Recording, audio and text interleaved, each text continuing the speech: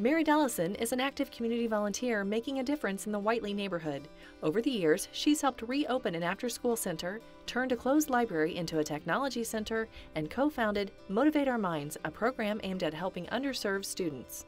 I went to Ball State. I struggled, but I made a promise to God that if He would only help me to finish, that I would help anyone who struggled, and that's why I do what I do today.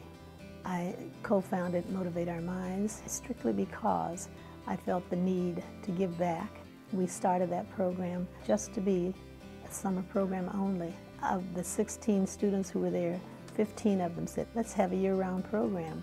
And 27 years later, we're still going. It's a very enriching program now that does great things for all ages. I hear how important Motivate Our Minds was and how important it is to continue because of what happened in their lives. That's exciting and rewarding. One of the students who was in the original group is now the executive director and is going to a totally different level. We're excited about the things that we're doing with education.